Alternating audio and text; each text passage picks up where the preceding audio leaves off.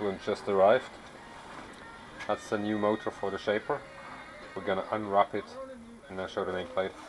It's 980 RPM, 0.75 kilowatts. It's quite big, but it's because it's a low speed motor. It looks brand spanking new. Bearings sound good. It's interesting, it's not painted at all. I bought it extremely cheap on a very popular online auction site. It was a real bargain. I think it was a tenner or so. So let's heat that up.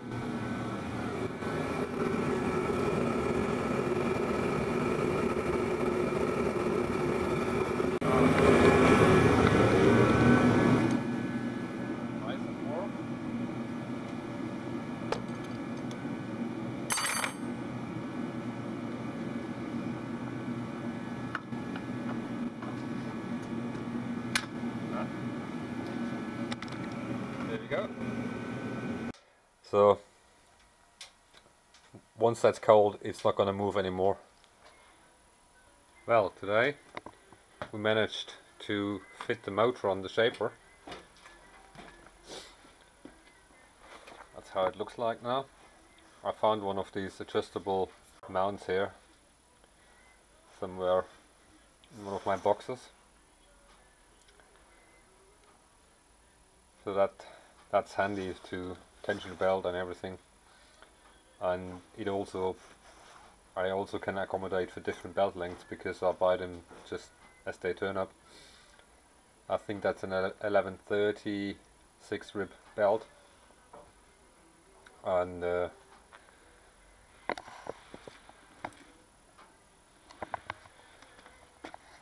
looks good so far. Runs nice in the middle. I'm running that off an inverter, which is actually this one here. The supply is a bit unusual. The electric guys may notice there is only 2 wires, not 3. The reason is I'm feeding that inverter from that transformer, which gives me about 440 volts, maybe 450. You can do that if you consider a few things. I may make a video about that because it's just simpler and easier than a big phase converter like the big blue one up there. I got one of those as well, but yeah, that usually runs the mill because the old motor of the mill is not really inverter rated. That's from the 60s, so you don't want transients there. Anyway, I'm running that from 440 volt single phase. It's a 400 volt rated inverter. It's actually 380 to 480 volts, but I'm feeding 440 volt single phase, which I make with that transformer, and that gives me 3-phase output for the motor. I still need to mount that to the shaper somehow, but let's fire it up and see what it does.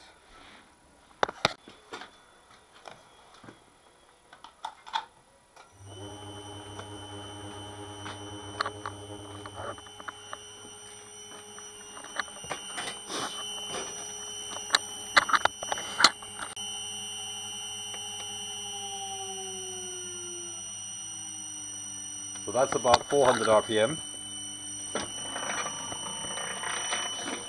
Looks really nice and smooth, no?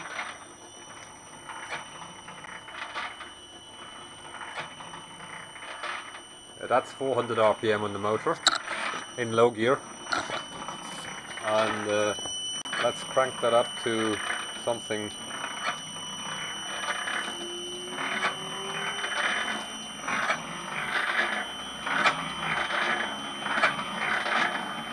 So that's 900 RPM.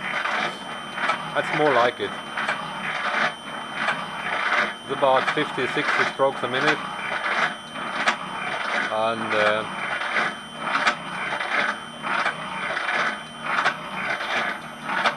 but I think running that thing at about 30 Hertz, 35 Hertz, it's about 600 RPM. Nice and smooth. Runs nice and smooth here. So you can even go slower.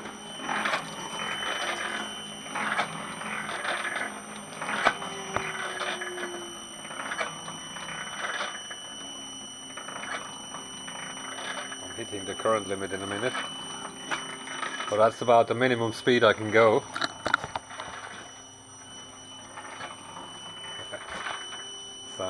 Looks really slow motion, doesn't it? So that's the slowest I can go. I can't go much slower because the inverter doesn't like it. I'm hitting the current limit there. So, but I think a convenient speed is about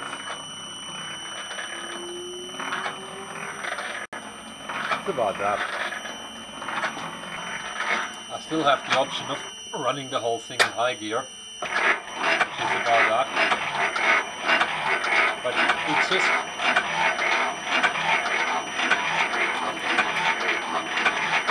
it just doesn't feel right.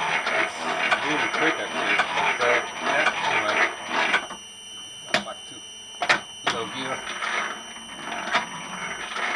So that's about 40 Hertz, or I think that's 700 RPM or something like that. Not too bad, I'm quite happy with it. Belt runs nice and smooth in the middle, and another step forward on the shaper.